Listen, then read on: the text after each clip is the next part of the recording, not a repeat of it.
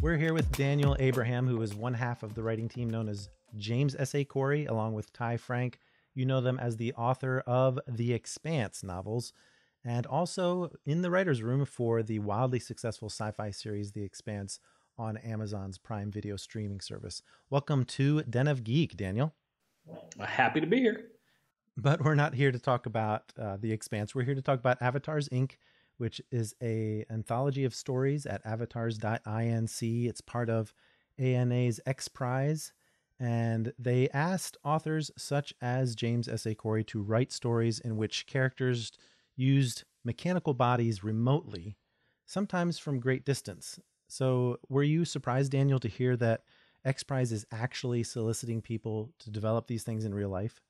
Well, I'm not shocked, actually, that it's a technology that I think we've all been moving towards, especially in the last 15, 20 years. The idea of telepresence, I think, has been something that we've gotten more and more comfortable with. I remember having conversations with people I was not physically with, as early as the 80s, like in text. And we've all been doing like telephones and even telegraph was a tremendous change in that relationship with space. Having it be something where we can actually manipulate things at a distance is kind of an obvious next step. That's very true. And it's interesting that you're asked to do a creative exercise in addition to the real life exercise. So what were the parameters that you were presented with before developing your story? Well, the big things for the hard one for me was actually we were encouraged to look at the positive aspects of these.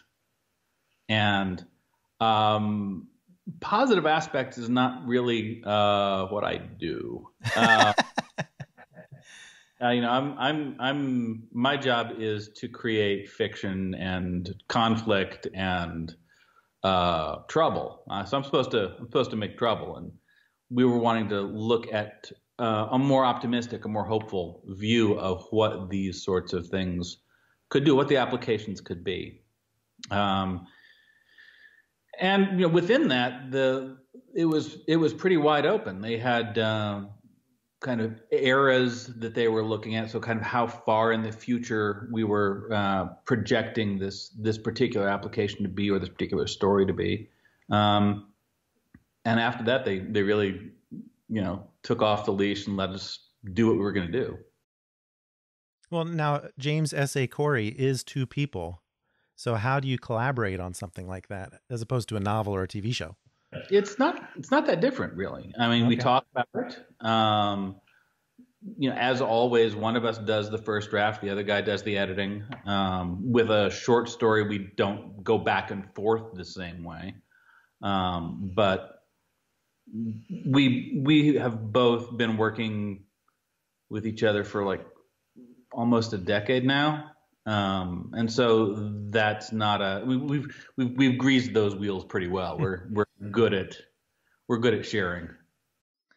Now, some of your colleagues, the other authors on Avatars, Inc., went with the idea of using avatars to help those in ailing health. But you chose to present a story about a daughter visiting her father in his final moments. Can you tell us a little bit about what unfolds? Just kind of tease it for your story entitled Elsewhere on Avatars, Inc.? There's a couple of things going on in Elsewhere. The part of the action is a woman who has gone to see her dying father, gone to hospice to be with him in those last minutes. But there's also her story, which is beyond that, which is she is a profoundly disabled woman who interacts with the world at large through this device. And a lot of what we were wanting to talk about with that was the importance of presence in the world and the importance of allowing people to be present who might not otherwise be able to be, or in situations when they weren't able to be. And and playing that against the question, against the moment of somebody not being in their own body anymore. It's interesting because I thought it was really cool when you had the avatar actually keep her brain from losing functionality in the areas that normally would have atrophied had she not had the avatar.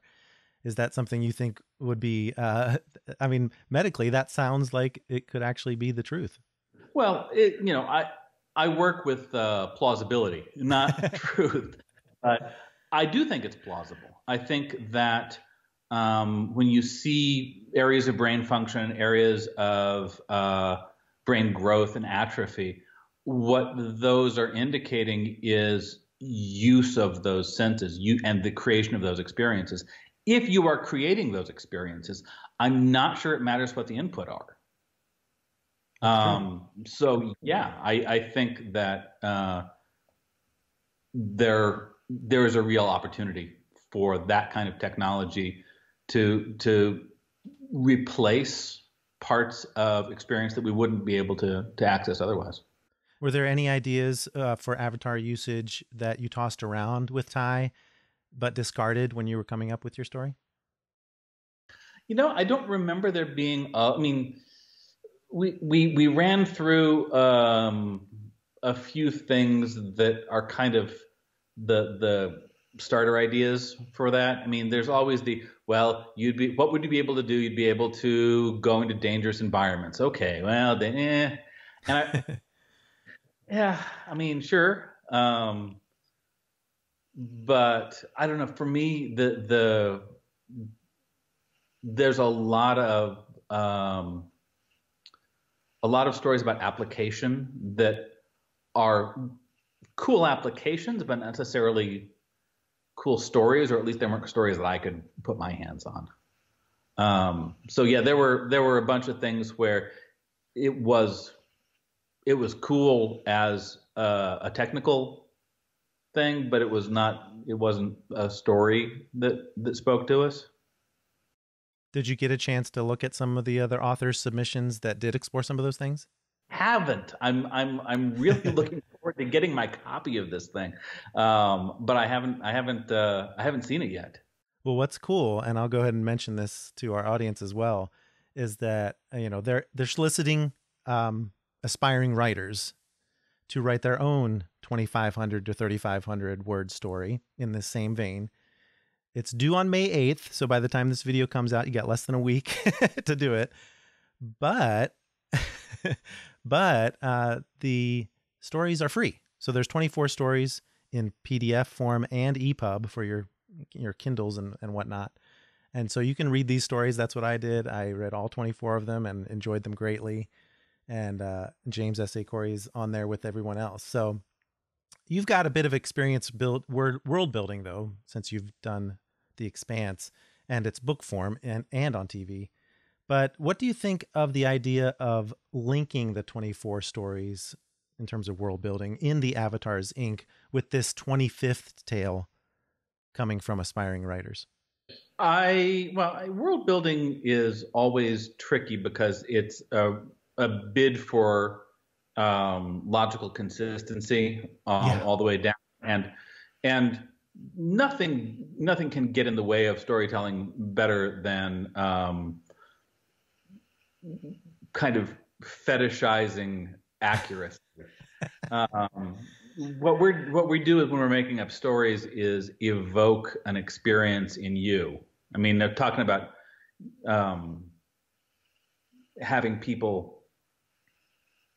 having your brains respond to technology. Stories are a kind of technology that if I'm really doing my job, is making your visual cortex fire. It's making your audio cortex fire. It's having all of those things, all those experiences be evoked. And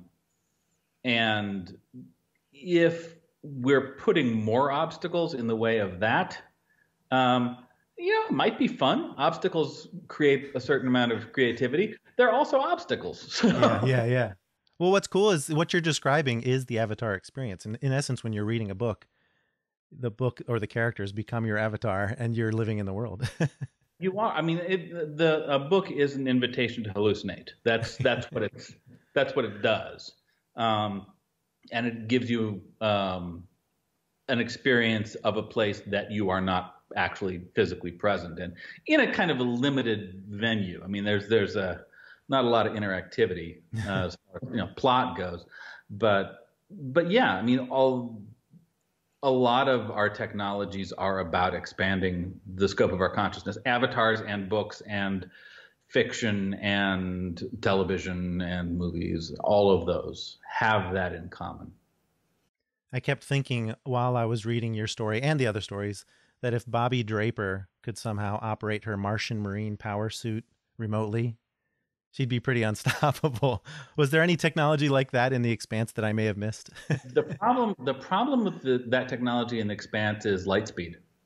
Yeah. You know, Communication. Yeah.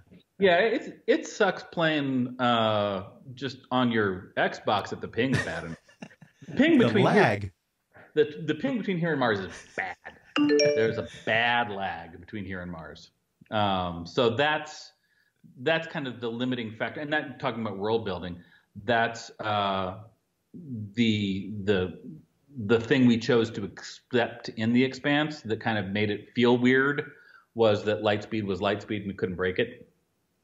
And so we have a lot of things like people talking to each other from great distances, having to send messages and wait for messages to come back, because this that you and I are doing works great as long as we're on the same planet. Exactly. Yeah, and that's definitely the kind of vein that most of the stories fall under. Near future, a lot of times have climate calamities involved, and definitely on the same planet, although there is some stories that take place in space. So something for everyone. Thank you so much, Daniel, for joining us to talk about Avatars Inc. It's at avatars.inc for those of you who want to check out James S.A. Corey's story and all the rest of them, and maybe submit your own story as well. Thanks a lot, Daniel. Thank you.